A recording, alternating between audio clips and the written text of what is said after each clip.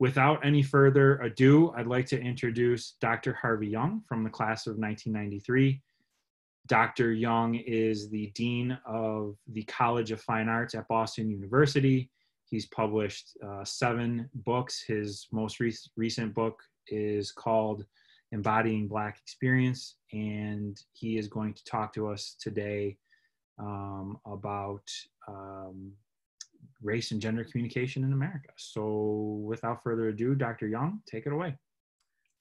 Hey, well, it's good to see everyone. I think I had an impromptu one where I attended a Jim Swartz cocktail making event. So it's good to see you, Jim. Good to see everyone. So my goal for this is to be pretty low key and straightforward with this. So I'll offer a few just sort of opening comments, probably about, maybe like 7 or 8 minutes or so. I want to share my screen so you have some images to look at in common, and then we'll just have whatever conversation you want to have about what I talked about, or it could be about anything else, truly anything else. So I'm going to share my screen and then let's dive into this, okay?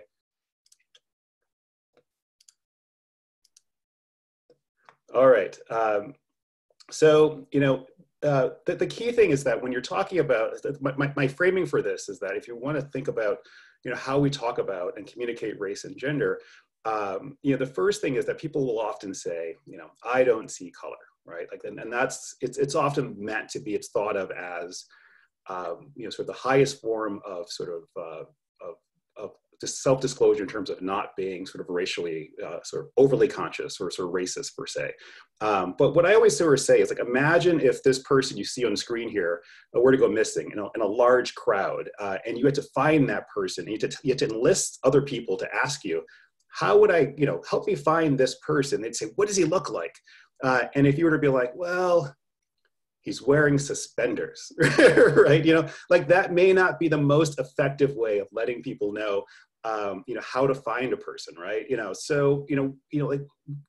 When we say that we're actually not looking at color, we don't see color, we're actually denying that person's, sort of self, that sense of who they are. So here it sort of reminds me of this Harvard campaign, which is like when someone says, I don't see color, the question is, does that mean you don't see me? Or you can think about Stephen Colbert, when he's sort of in the Colbert Report before his current talk show, where he'd say, like, I don't see race, I evolved beyond that. I just pretend that everyone's white and it's all good. So it's really a way of just sort of, at the very beginning of this, I want people to feel comfortable acknowledging the fact that one sees, color, one sees complexion, and if you were to deny the fact you even see it, then you are denying the sort of the presence, the humanity, the experience of other people. Now, what I want to do today is I just want to offer sort of 3 quick ways in which one can sort of think about the operations of race. So here I'm going to give you this basic sort of standard intersectionality chart. And what that chart is it's a way of thinking about all the things that come together to make us who we are. For example, you might think of like, what makes you you? What makes you uniquely you, right? And it's your combination of your education, it's your sexuality, it's your ability, sort of your physical ability, that is. It's your age, gender, ethnicity, culture, religion, language, class, race. It's all those things. And all those things come together to sort of make you uniquely you. And I want you to sort of be aware of that, because we tend to sort of essentialize ourselves into one thing, or more to the point, we tend to essentialize others. But if you were to think about, like, what are those things that are sort of part of myself? Some of them are physically sort of tied to your body in terms of its current state, which can change, one's health can change, but also some of the things you acquire, education, things you acquire, class status, things you acquire, or you can lose physical ability, right? So those are things I want you to be aware of in terms of those things that make you uniquely you. So for example, here I just have an image to share with you, which is, you can see how the intersection, the sort of the overlapping concentric circles of these identity points sort of construct a sense of an experience of life, right? So you can see that all 3 people here have sort of the shared attribute of whiteness, right? But their lived experience will differ based upon age, based upon gender, based upon physical ability, right? So you would say that just because they all have the same sort of racial identity doesn't mean they have the same lived experience. And that's what I want you to be aware of. How do we complicate our understanding of of how race, how gender, how these different factors come together to inform our sense of who we are and our assumptions of other people. So there's three things that I sort of like to think about. Socialization is one of them. Habitus or intersectionality, sort of, as embodied, is the second one. And the third is interpolation, right? Sort of being called out. So the first one is socialization. And that's simply that we are taught how to play our assumed race or gender and exposed at an early age to racial or gendered thinking and logic. You might say, well, that seems kind of obvious, but let me give you a couple examples of this, right? The first is, like, if you think about sort of Thanksgiving Day dinners, there's this, it's almost meme-ish these days, the thought of the racist uncle, the person in your family who sort of says the objectionable thing that's totally not PC, it's not right, it's not politically correct, and that sort of circulates. In fact, it's the thing that actually causes a lot of angst for college students, for example, who are returning home and then sort of finding people who are not accepting of their life choice or whatever else. And this is an example of socialization. It's the idea that there are these elements within your life that will say things, that will frame your outlook, will frame how you think about other people, whether it's other people's physical ability, gender, race, all those indices we looked at previously. So to acknowledge the fact that what is said in a household, what is said under one's roof, structures a person's outlook and a sense of whether they can accept or project their assumptions across others. Or you think about children, right? And if you ever want to see a great example of socialization, it's, children. And it's more the point how adults engage with newborn babies. For example, if you were to give a baby boy a pink hat, for example, just pause, wait a few seconds, and you can imagine the sense of anxiety and angst that might sort of cross some people's faces, because it'd be like, no, they feel like they have to assert the gender identity of that kid. Or in terms of dolls, right? The issue of, you go grocery shopping, if you go toy shopping, and which complexion doll do you give your kid? Do you give your boy child a doll or not? And those are all things that come together to inform how we sort of socialize and create a sense of expectations around race, around gender, how we sort of make assumptions that become everyday and embodied and accepted and embraced. And we all do it. And I want us to understand how that gets performed, how it's operated in the world we live in, because we're all subject to these things. Habitus. This is a sociological concept, but it's basically the idea that, one embodies these social expectations and they inform our behavior to the point where it becomes almost unconscious, right? And the example I'm going to give here, and I stole this, and I apologize for stealing this from the CHS website, but you might think of the daily habit of tying one's tie, let's say, or having to wear a tie. Like there's really nothing inherently normal about that. like what 10-year-old do you know, or 12-year-old just kind of wakes up in the morning and is like, I want to throw on a tie today, right? Like that doesn't happen. But we sort of structurally sort of create a sense of expectations that, the way you are going to be a young man in the world, a professional in the world, is you're going to look a certain way, you're going to dress a certain way.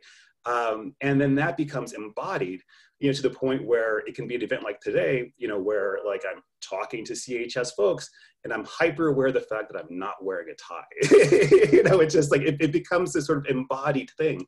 And I want you to sort of acknowledge the fact that these things happen in life where you're taught certain things. There's certain rituals you perform, how to behave when you enter a church, how you sort of interact with people. Those are things that you're socialized into doing, and you acquire those tastes, those habits, and they become so much of a part of you, it becomes almost unconscious, right? And that happens again and again and again. So if there are like sports rituals that you learn, for example, like those are things that become part of your sense of self, your habitus. And the last thing I want to just offer, in this sort of very quick sort of overview is interpolation, right? And interpolation is really the sense of when a sort of empowered social structure sort of comes in and imposes an assumption around one's identity aspects, right? So it's the fact that you get called out literally and then sort of made to sort of be aware of how you are being seen by other people. So the example here that's most often given by Louis Althusser is simply a police officer. Like you're walking down the street, you're living your normal life, and the police officer says, stop, right? And you stop, and in stopping, you're acknowledging the fact that this person and their presence in the world has some control over you, right? If you think of schools, for example, schools are good examples of how there are these different layers of power structures that are at play, in which there's authority that exists that can sort of mark and limit one's ability to do whatever they might want to do, right? And that's kind of interpolation, this idea of being called out. Now you might say, well, how does interpolation sort of apply in the world? Well, it's often we encounter it within in negative settings, right? So if you think about this case in Georgia, right now, Ahmaud Arbery, right? You had the idea of a young man just running, living his life, just in his own neighborhood, just doing like a normal day as usual. And he's running by, and then it's when that pickup truck of those two guys with shotguns who decide to call him out, right? To assert that, his presence, his blackness, his body does not belong in that setting. And then that's a case of where this sort of enforced authority, in this case backed up by a gun and violence, actually wounds a person on the grounds of some level of discrimination or racism, right? Or you can look at the experiences of women and their self-disclosures in terms of just like living their lives in their bodies every day as women, right? And here I have something from Marquette, which sort of acknowledges the fact that, right, the middle stat, 80% of harassed women said their street harassment encounters occurred between the ages of 13 and 25, right? So when we think about socialization, when we think about habitus, so what are we doing to actually make sure that everyone, when we know, especially the young men, at Canisius, are being respectful to the women who are down the street in Narden, right? And not sort of replicating these cycles of violence. When we acknowledge the fact that 61% of women reported being the targets of sexually suggestive comments every day or often by strangers in public places, right? So what are we doing to sort of stem that, to prevent that from happening? But these are things in which a person is just living their life. They're walking down the street, and it's these things right here. It's these different indices of race, education, sexuality, ability, age, gender, ethnicity, culture, language, class, race. That's just you being you. But then in that moment when Arbery's jogging down the street, right, in it's his own neighborhood, that's when he gets called out for being Black, right? It's the woman who has these complicated identities, when, sort of sexual harassment happens, gets called out for her gender, for her and her sexuality as well, right? The fact that she's a woman. Those are things, that happen again and again.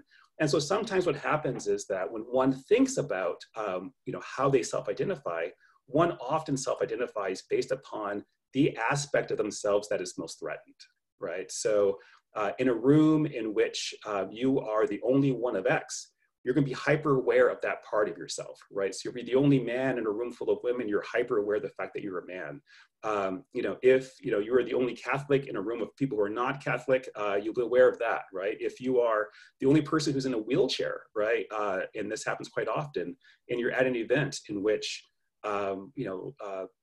there are stairs and it's not accessible, you're hyper aware of your status as being disabled. So I want us to be sort of conscious not only of these intersections of identity, but also how we all have a role in not actually, in A, acknowledging those intersections as real things, B, seeing those intersections as part of the core experience of people, but then, C, making sure that we're not acting in a way to delimit people's possibilities simply because they have something that differs from our own.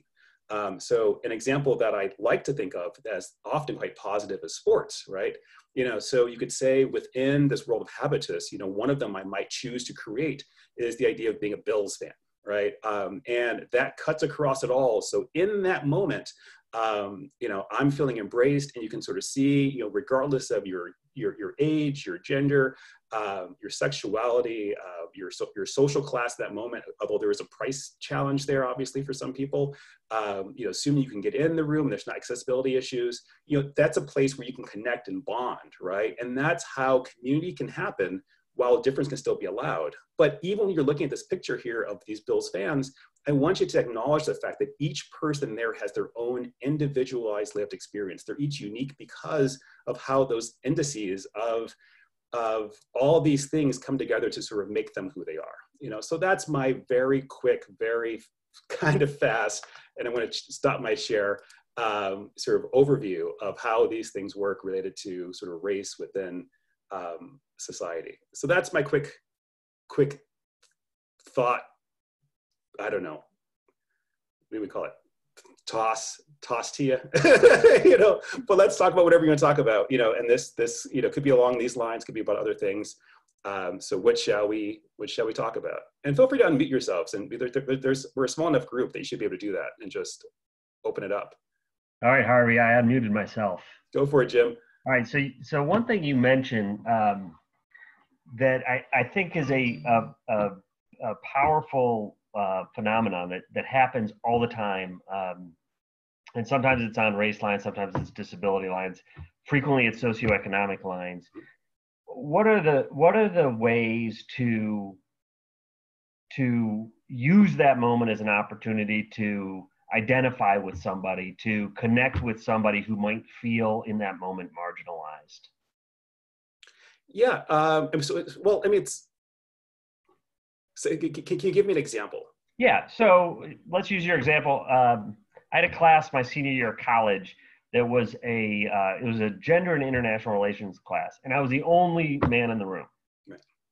And your point about being hyper aware of your difference from the rest of the group in that moment was real. I mean, it was a real moment. And I think one thing that I struggled with at that time, and everybody else in the room struggled with, was how do we sort of acknowledge old Jim over here, you know? And it's frankly, it's one of the few moments in my life where it's like I was really, you know, sort of a true outlier in a group. You know, I mean, usually I kind of blend in most places, but you know, what are the different communication techniques? What are the different ways of both acknowledging the difference and making it sort of and presenting an opportunity to include others in that moment? Yeah, I mean, I think that a couple things. The first is, if it's a case where you're encountering someone who is the person who's often not in the majority in that setting, right? So this is a different scenario. You know, then I think that you want to do is you want to acknowledge the fact that that person's experience is not going to be the same as other people in the room, right? You know, so to be the only guy in that class that you were in, you know, like, you know, there were certain things that you had to sort of overcome, right? It's like whether it's a personal anxiety or whatever else, you know, in the same way, if it's a woman in a majority male discipline, right? You know, that you want to acknowledge the fact that that person has a different level of experience and a different level of comfort necessarily within that room. You know, so just the first thing to do is just to really acknowledge, you know, how important it is that they're there. I think that's key. You want to listen to and hear and point the fact that you understand.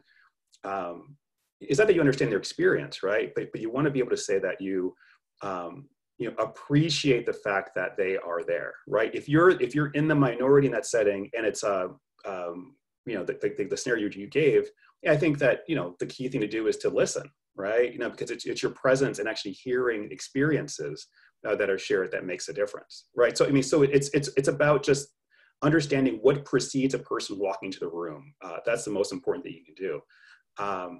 You know, the one other thing I would add is that if it's connecting with people, you know, really use and leverage that wheel of experiences, you know, and then find a way to connect with a person, right? And you might actually seek out a person, you know, who you feel like is alone or is unique in that setting, and find a point of connection. And if you sort of think about that wheel again, everyone has at least one or two points of connection with someone else, right? You know, so find that. You can develop a real sort of true connection. But then sometimes if you do what most people do, which is just like, I'm not going to, I'll wave at a distance, but not have the conversation, then that person remains othered. and not welcomed in. Yeah. Harvey, this is Rajiv. Hey there. Hey, what's up? It's good to see you. Good to see you too. This is great. On the flip side of it, sometimes I feel that I purposely avoid some of this conversation. So if I'm giving a lecture to a class, right, and I'm talking about race, I'll be like drawn to talk, like part of me, like my implicit bias or whatever it is, wants to go and direct my conversation to the minority students in the room. And I have to consciously think, don't do that or single them out. Or, you know, and I wanted to ask you about this one because given your profession, when we go see a theater performance, we go to a lot of theater here in DC and they do blind casting. Mm-hmm. It's like this thing like at intermission that we don't talk about. Yes. Like, but everyone wants to say like, isn't it kind of weird that like the parent is like one white person, an Asian woman, and like a black kid? You know, we know it is there, but you have to feel really comfortable with somebody during intermission to have that conversation and talk about the fact.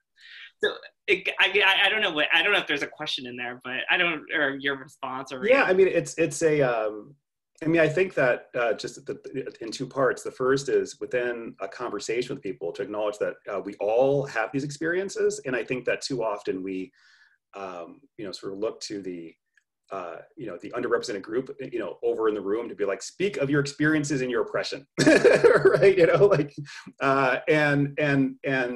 Sort of tell me about racism, right? And you want to actually sort of point out the fact that, we're all subject to, we all live in the same world, and we're subject to, these experiences and these conversations. They hit us differently. Let's acknowledge that they hit us differently in the day-to-day, but we can't absolve ourselves from the conversation around race. We can't absolve ourselves from the conversation around sexism, and all the isms out there, right? So I think that's a key thing.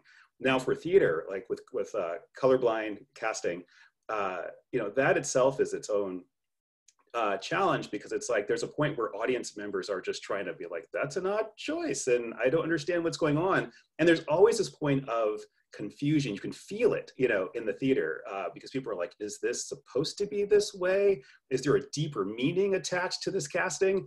And usually it takes you about 15 minutes to find out whether the casting choices were purposeful in terms of like it's color conscious, in which sort of race or gender casting is going to inform the character, or if it's color blind and you're like, oh, they just cast like whomever they thought auditioned best for that role, right? But there's always that moment in the first 10 or 15 minutes of a play, where you're trying to figure out, okay, is this intentional, or like how intentional is this casting choice? Yeah. What else is there? Can we talk about? Harvey, I had a question for you. I saw a video of you talking about how Dr. King warned us about socioeconomic injustice and poverty and the growing divide between the haves and have-nots. And you sort of mentioned that it's a lesser known part of his career. And we obviously talk about that a lot here at the school. Can you talk about his thoughts on the subject, and did he have any ideas on how we could fix that? Well, I mean, if you think about it, so at the very last, the last few years of Martin Luther King Jr.'s life was campaigning about it was poverty and also sort of economic inequality, right? And saying that if sort of the ongoing concerns around race and racism were impactful and needed to be sort of fixed in the 50s and 60s, the challenges toward the end of his life, right? Was this sort of perpetual sort of creation of an underclass, right? So people who couldn't pay their bills, who couldn't afford healthcare, who couldn't afford a home, all those things, right? So he held a big convening in Chicago. It was a war on poverty, and that's actually when, if you hear about the stories of Martin Luther King Jr. having a brick thrown at him, it was during that campaign against poverty. Now, the thing about the thing that he encountered with that was that there was quite a fair amount of objection to his work, right? So it wasn't that a lot of people can generally say, yeah, like ending racism is a good thing, but dismantling sort of a capitalistic structure that allows certain people to profit and other people to be, sort of permanently less well off, like that requires a fair amount of undoing, right? You can see it in this world we live in right now, right? You think about access to healthcare and those who are sort of severely sort of financially ruined and devastated because of healthcare costs, right? So that becomes part of King's legacy. It's like, how do we address those issues? And we don't spend enough time talking about class, right? Like if you think about it, sort of social class is often, sort of is one of the key limits to one's ability to sort of succeed and progress within society, right? Everything from ability to have what's needed for education, to be able to afford a college education, for example, or afford a high school education as well, which is why I know that a lot of the work around for scholarships and making CHS accessible has been so important. So that's a big thing. You think about sort of, again, access to healthcare, and that's a huge thing. Everything from being able to get to work, how one gets to work, right? Think about this COVID moment where you're an essential worker, but you don't have a vehicle, right? So you're dependent on public transportation, how you're at risk, right? Again, think about the service industry, the people who are, working at Wegmans right now, because, they need the income, but also we need them working there, right? So it's like there's a way in which the sort of poverty and then being part of sort of a perpetual underclass, sort of financially, socioeconomically, is something that we don't spend enough time talking about. And that is something that King wanted us to do. Yeah, I'll just say, that's a really good point. One thing, at least, and I'm sure this isn't uncommon around the country, but here in Atlanta, one of the major issues that has come out of the COVID pandemic is that two things. One is that the notion of healthcare being tied to your employment is being really challenged for a whole new group of people, because people who felt that they were very secure in their employment now have no jobs. And we have 30 million Americans unemployed right now, and it's going to get worse. And so people who for a long time had been very much against some government provided or single payer type healthcare system now are going to have their minds changed about that as they wipe out their personal net worth. They're perhaps losing their homes because of healthcare costs related to the coronavirus. The second point is the one you made about transportation. And historically here in Atlanta, mass transportation in particular has been a highly racialized issue.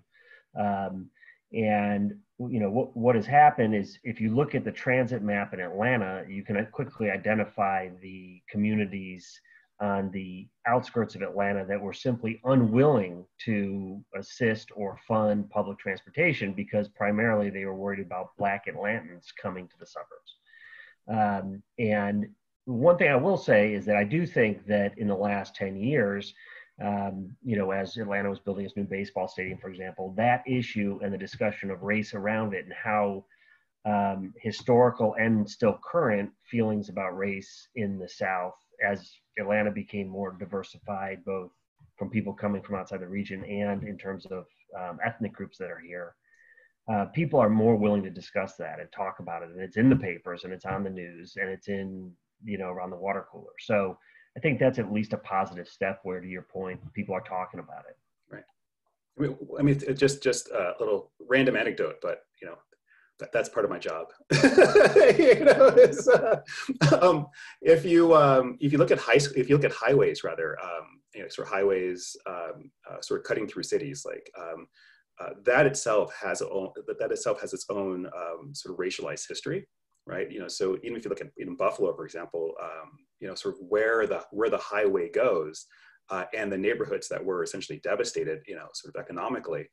Because the highway went literally right through the middle of it.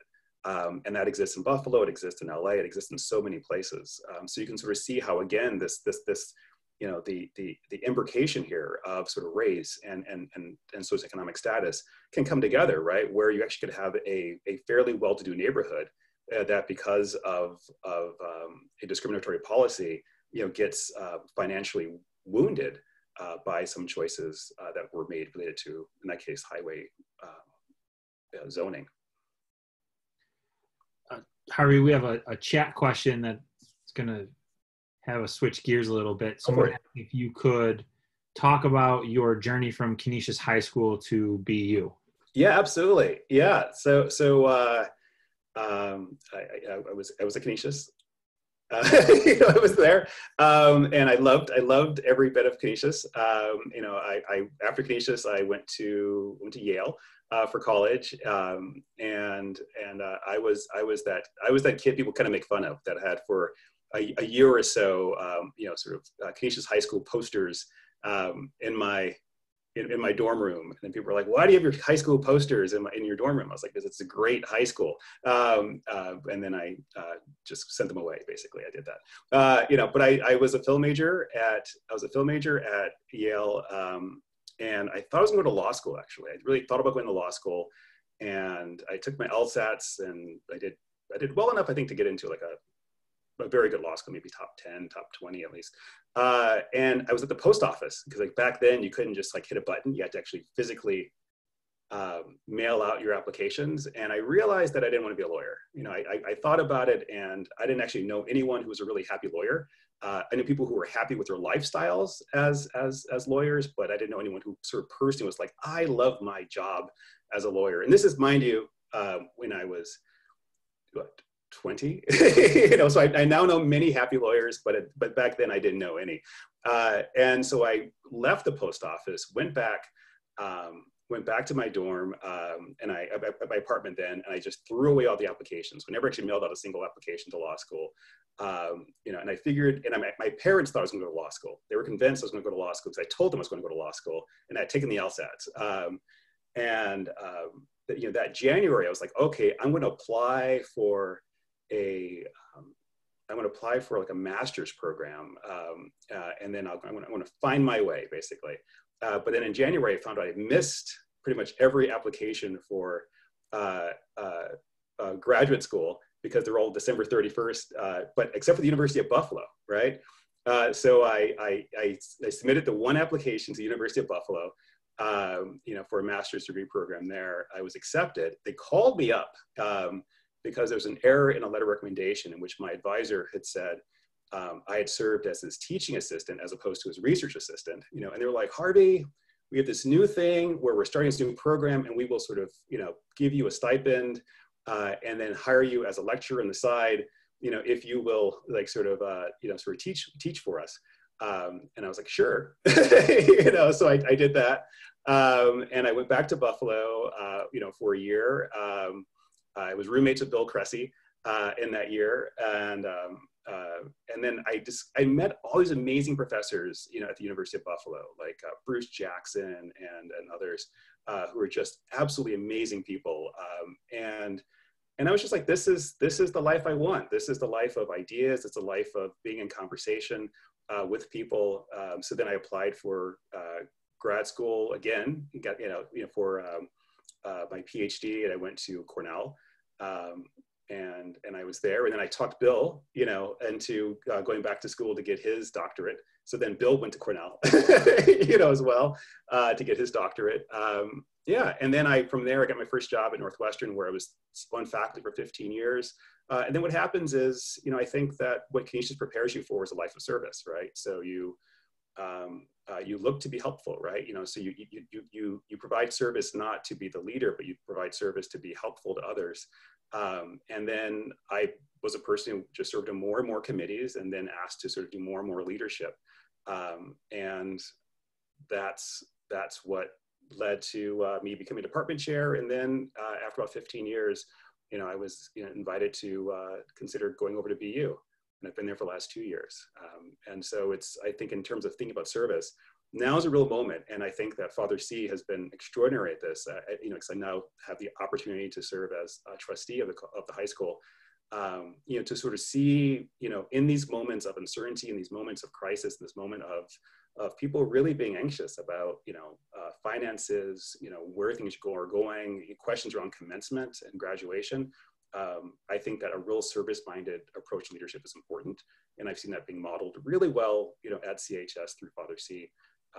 And I'm seeing it done quite effectively as well at BU. So that's my story. Cool. We have a follow-up question to that. from Malcolm Eartha. You spoke about loving CHS, and it is a great institution. I'm curious what year you graduated, and what was your experience specifically with regard to being a racial minority then? Yeah, I mean, so when I went, I graduated in '93. So the high school was a lot smaller than it is now. So my graduating class had 99 students in it, right? So I think that it was on the smaller side of the high school years. I'm not sure what the smallest class is on record, but my guess is that we're probably, having walked down that hallway of commencement photos, I suspect that we're probably somewhere in the top 20 smallest classes, outside of those first 15 or 20 years of the history of the high school. So when I was there weren't that many students, and there were 99 students, maybe 400 overall. And to be honest, there were not that many students of color, right? So in my class, it was Ramir Green and me. And I think overall, I would say that there's probably maybe, by the time I graduated, I think there's maybe probably less than, well, between the seniors, juniors, and sophomores, maybe like 10 people to 10 Black students, something like that. But in terms of the students who were colored, it was maybe 3 or 4 of us, right? It was Neil Shaw, myself, Rabir, and that was pretty much it, I think, in terms of my graduating class. I remember my senior year, that was a point where I think there were maybe 5 or 6 Black students who were admitted. And then there was this, I remember people talking about why those 5 or 6 students tended to sit together in the cafeteria, right? Like, why are they sitting in the cafeteria together? Why are they always kind of hanging out together? And I remember thinking that was an unnecessary sort of comment of critique, because that's how it was framed. And I think that there was a real sense of connection, that they had, which makes sense to me, So I think that's what it was. But there wasn't, like, if Neil and I and Ramir were to sit at the same table, there would have been like 9 other empty seats or something like that. So that really wasn't. It was just a different experience because there were so few. But what I do recall is in my senior year yearbook, when I passed it around, for people to sort of sign it. One person sort of wrote, about me going to college. He was like, don't change yourself. And he wrote, stay white. And that was a moment where, like, back then and even today, when I reflect upon it, I think, like, that was a case where, I felt like it was a denial of experience, right? And it was, you put in perspective, right? It's a 17-year-old, who, has their own sort of socialization limits, right? And this is where I really looked to the potential of high school, but also college and beyond, to actually sort of widen people's boundaries and sense of how to connect with people, but that was one of those moments where I thought that was kind of a bit of a low moment.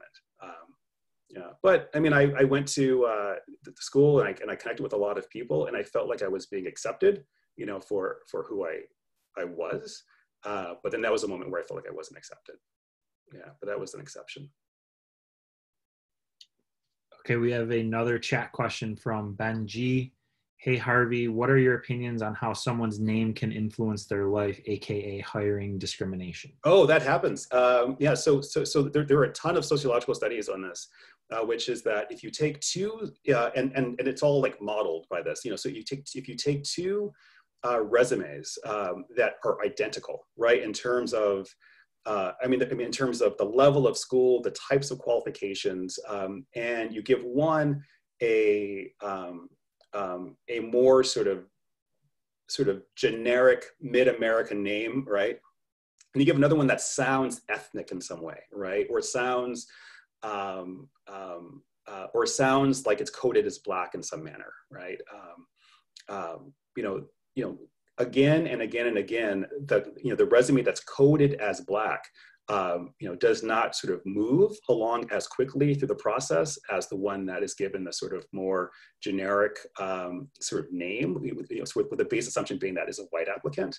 To the point where there's a sociologist by the name of Deepa Pager who has written that when she's even sort of put a sort of a white sounding applicant's name who had experience in prison, where that was recorded on certain applications, that person actually placed more successfully in terms of advancing next level, than the more educated, sort of racially marked, as in like African American resume. Yeah. So that exists, right? Where people, their biases, come in even when the source material itself is like on paper, one application should be stronger, or at least as strong as the other one. But that's where you can see the operations of race and prejudice coming into the play. Hey, Harvey. Brandon Little's here, class of '02, actually. I just kind of wanted you to elaborate a little bit more about that. Why do you think that particular applicant, or just in general, the applicant with the prison time that was white, was able to advance in the companies that they worked at? Well, actually, because I think what it is that these are large sample sizes, right? So it's like they're not interviewing anyone to say, hey, what decisions did you make? It was just reporting back, okay, like, because it all went back to the same for people conducting the studies, right? So it's like, like they were asked for interviews, or they weren't asked for interviews, right? And that's how they measured it. But that being said, if you think about it, there are all sorts of sort of assumptions that get projected across race, and gender as well. So when you see an application and it's stronger than the other one, and the ones that are imbalanced in that way, one's prejudice is beginning to sort of chip away at qualifications, right? You would say, hey, this applicant is probably not going to be as strong of a worker as this other one, or this person's probably going to do whatever else. It's like whatever sort of biases and prejudices you have, you just project it across, that resume to the point where it chips away at its qualifications. Unlike the other one, which you're given the benefit of the doubt for, right? You're like, I'm sure this person's gonna be great. You're not given the same opportunity for that. If you think about sort of racial violence, it's the same thing, right? That, when, in this case, Arbery, I'm assuming, but we've seen this case with Trayvon Martin, right?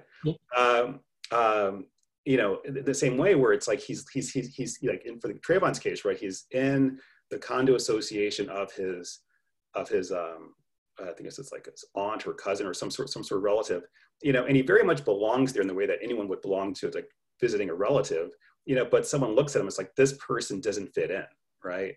And that's what it is. It's like it's those assumptions of criminality, it's those assumptions of violence, it's those assumptions you just project upon a person that's totally disconnected with who they are as an individual, that leads to hiring discrimination, it leads to violence, it leads to these things happening, right?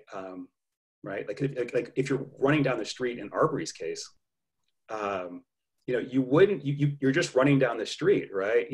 But someone out there thinks, they associate, a jogging black man as a person who's up with criminal intent, right?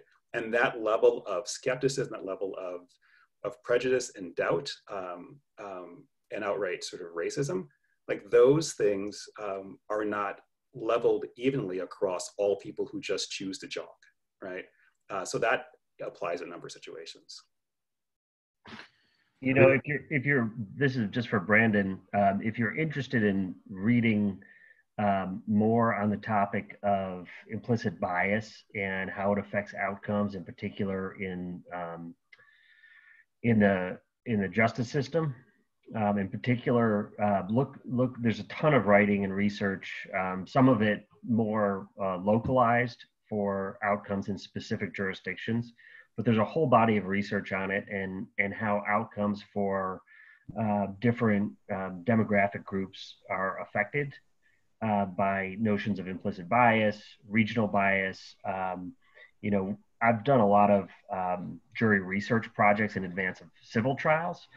And, these tend to be extremely closely held beliefs that people tend to have even within their own demographic groups. The one that always just stunned me was light-skinned African Americans tend to demonstrate bias towards darker skinned African Americans at least in the jury system, in the process of deliberation.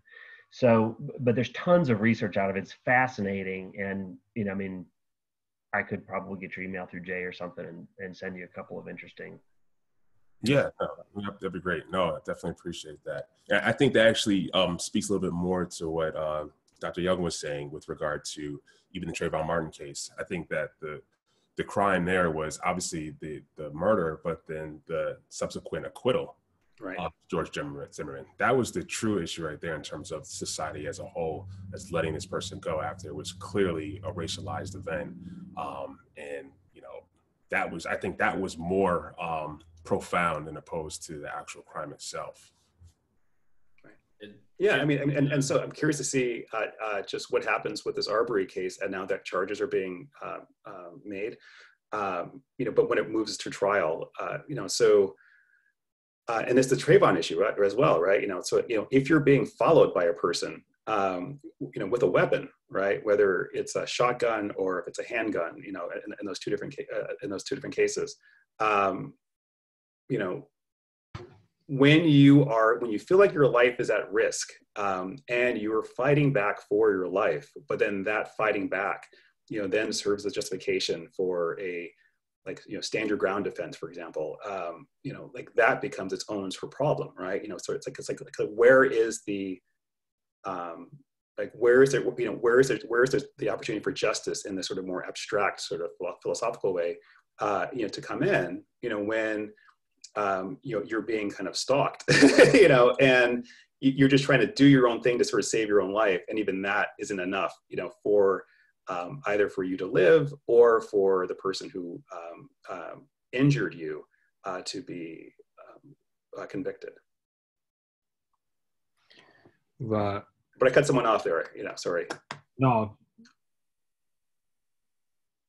it's okay. It's okay. That was interesting to hear. I was just going to say to Jim, that essentially colorism is what that is. It happens a lot and both ways as well. It's very, very real and unfortunate issue. However, also, if you were going to share any resources with Brandon there, I'd love to get that as well. I'll make sure to pass along emails to everybody after this is over. Harvey, we have another question from Jody Galvin. Canisius parent times 3 here. How can schools like Canisius make a conscious effort towards inclusiveness? The divide between the socioeconomic experiences can be stark at the school, and scholarship students can be identified early. I think you'd be a great speaker for the students, by the way. I agree. And this is being recorded so that students teachers can use it later on. Yeah, I mean, I would say that, a lot, I will admit a lot of it is the volunteer work, Christian service. I think that the retreats are meaningful as well, right? In which, the young men have to sort of self-examine themselves, right? And sort of think about their lives and who they are, and then how they are situated in their life relative to other people's sort of orbits and spheres. I think that's meaningful. I remember for me that MS retreat was meaningful just to, there was a point where all those letters arrived and I was just like, wow, I never actually thought of myself in this sort of in connection with others, right? In that same way. So that kind of broadened my sense of perspective. So I think a lot of that is meaningful. I mean, I remember I volunteered at a nursing home. I think that was across the street, I forget the name of it. And then I also volunteered at the hospital, and just being able to sort of think about the daily realities of people whose lives were not my own, right? Sort of that was impactful. So I think that goes a long way. I do think that, the nature of being, an all-boys school with an all-girls school down the street, sort of requires, I think, a certain level of education and conversation about women's experiences in the world. I think that, too often that may not be addressed, and I think that's true for society at large, but just in particular, with Narden being so close, I would say that if there were sort of, I don't know, it's always loaded when you have high school students, right? But just something to sort of change that perspective of us, them, or essentializing, especially when we acknowledge the fact of the experiences that young women have when they're of high school age and college age. So that is something that I think would be meaningful and impactful too. Yeah. And then of course, I think that, sort of scholarships are meaningful and important, because it's like when people are sitting side by side, there's a chance to sort of talk about one's life and experiences. And then of course, it's always important to make sure that in moments like this, right, when you're doing remote teaching, that you're leveling for the differences that relate to someone's socioeconomic status, right? So, how do we, as things move remotely, how do you make sure that someone actually has internet access? How can you guarantee that they, can do their schoolwork? So I've felt that some schools have loaned for computers, for example. Others have just made a habit of printing out sort of work material and mailing it to students' home addresses so they actually have access to the work. But those are things that I think, if you look at high schools, if you look at colleges, this move to remote teaching, COVID, has been really devastating on a socioeconomic level, because you're sensing and you're seeing. We often assume that, hey, once you walk through those doors, we're all the same. But now that people are doing remote education at home, the differences are becoming much more revealed than they were previously. Yeah. Harvey, I was going to mention, it's Dave Sansomino, that, when I started at the high school 5 years ago, it was an interesting point when Andrea Turpek-Enders was named as principal, right? And she's been now principal for 5 years throughout my entire time. I can tell you that we had a football game early in her tenure when the other side of the stands were chanting, "Who's your principal?" And we used that a bit as a teaching moment with our own students about, well, what's wrong with that? Well, why would that ever be a chant, guys? They would, but it's hard to find sometimes, I find in a school setting, folks who are willing and to have the conversations with kids, whether it's about all these kind of topics that we've been running through today, because I think folks don't have a natural comfort zone in it, and that's what I find. And the school has changed tremendously, right? Half of our faculty is women, half are men. We have just a few Jesuits in the school, and we've seen a growing population of non-white students. Andrea and I gather our Muslim kids together, our Jewish kids together. We gather our students of color. We gather our gay students, students who identify within the LGBT community. So we have a lot of conversations, we do a lot of listening, but it's always a challenge, although we do it in more subtle ways, to have sort of larger conversations, with our school community. And because often we want to do it by year or because of maturity levels. What's your sort of sense of what might be a good way to approach that? It's always about carving out time and who can do it and how do you do that, but they're so crucial. Right, yeah, I think it's embedding it in your, it's not an everyday thing, right? Because it's like there's a lot that happens in the course of a day that needs to be done. But I think it's embedding it within the curriculum, right? So you're finding a way at multiple points across the year, within your classes, to have these conversations. So maybe it's within an English class, it's what text you're looking at, and then the experiences that are being shared related to within literature, race or gender, right? And then using that as a prompt for conversation. Maybe within the sciences or math, there's a way of sort of profiling and introducing the work of prominent women or URM sort of mathematicians and scientists as a way of, again, letting people know that the larger world out there, includes all of these people, right? I think that's kind of what it is. You want to have, and this is what I do at BU, is I'm quite conscious of who I bring in, so that, and I don't make a big deal of it. I don't have like a diversity series.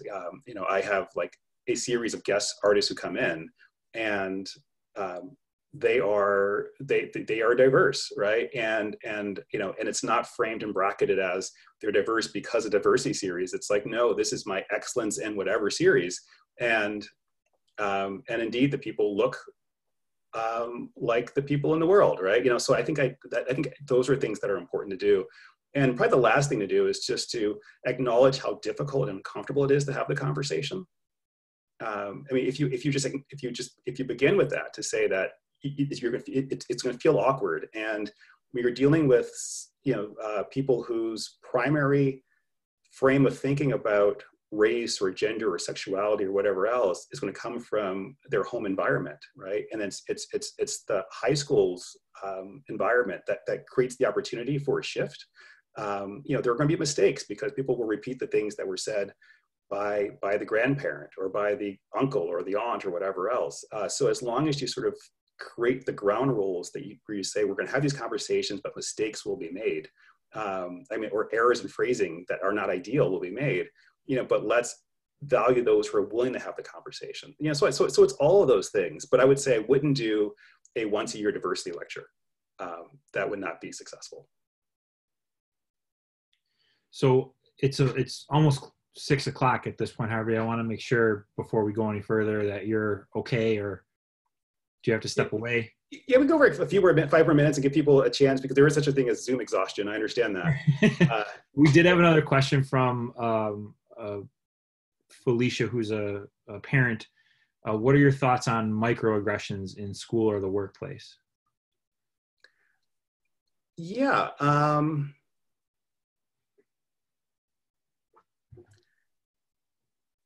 Yeah, you know, I'm thinking about it in that it's more generally a culture of respect, right? And you know, I mean, we want to be able to call them out and help people to see what they look like, you know, that you know, and they can vary. So I don't know. It's like sometimes I'm in like email exchanges with groups of people, and I have one person who endlessly refers to everyone as guys. Hey guys, you know, and it's like a third of the group are women. And you know, that's denying a person's sense of who they, you know, so it's often the idea of microaggressions sort of stems from it's the sort of the day-to-day, it's the granular things that sort of one's experiences in their lives that then accrue to be impactful, right? I know from the work in psychology that the danger of microaggressions is that they actually lower one's school performance. So if you are walking into a school and you have an exam, for example, at 2 o'clock, you know, but then you've been sort of harassed in some way. There's been something that's been said that kind of, you know, that sort of triggers you because of, you know, that there's some sense of racial sensitivity, of gender insensitivity. And then those things become things you're thinking about, you know, when you're sitting down for the exam. So we know from psychology that, you know, there is a real negative and downward impact upon one's academic performance. And here I think the work of Jennifer Richardson, for example, you know, on sort of microaggressions and test performance. So, but it's part of the larger culture of respect. You know, and I think that, you know, if you have, and I think CHS does a pretty good job of this, right? You know, that if your leading narrative is one that, you know, we are being respectful of others, or our environment needs to be one of support, then it helps put it in context. You know, where the microaggression part becomes the most dangerous is when people don't know how to understand its appearance, right? So if you feel as though that microaggression might be something that's just commonly representative of the school, then that's where you feel like you're at a loss, right? As opposed to being able to ground it in the actions of an individual. Does that make any sense? Sure. Okay, should we do one more and then sure and call it? See if I don't see any more in the chat. So I'll just ask. So you mentioned using guys when you're talking to a group that's at least partially made up from women. That's something that I've done myself and been corrected on.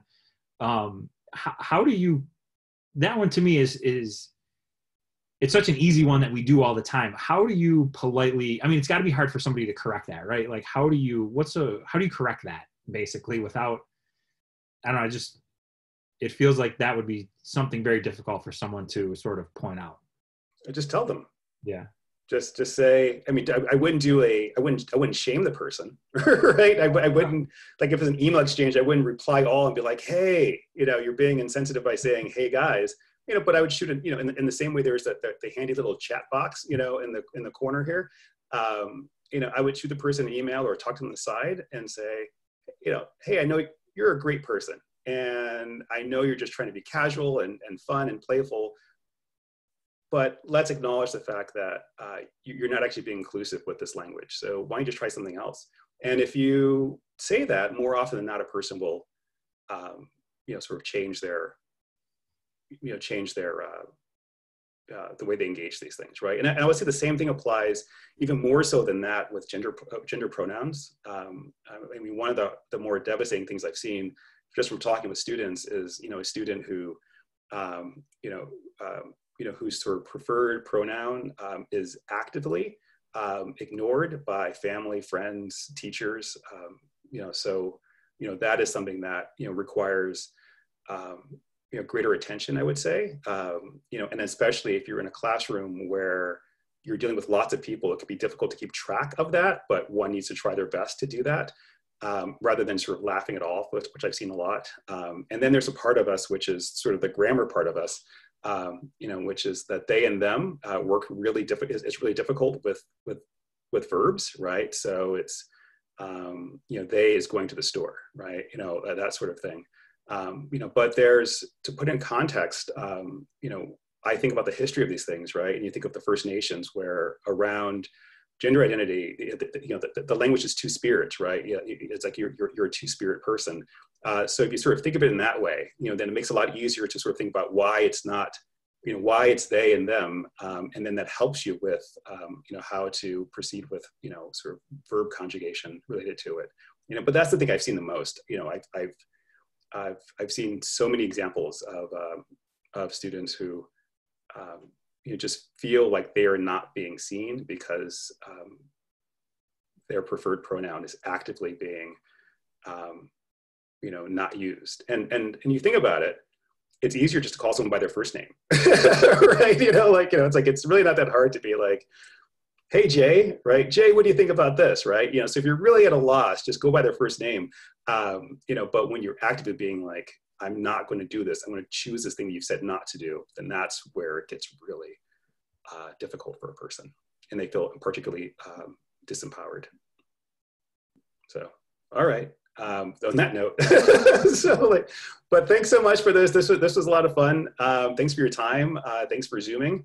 And I'm glad this exists. But again, most importantly, I'm really glad that, you know, these lessons around inclusion, these lessons around being a person for others, these lessons about respect, and self-awareness in terms of one's own social obligation, you know, are kind of are part and core of the teachings at Canisius High School. You know, so these are things that I think I learned at Canisius initially, and in some cases I may not have fully realized it, but upon reflection, I can look back upon many, many lessons, many, many conversations, certainly a whole bunch of signs within the high school as well.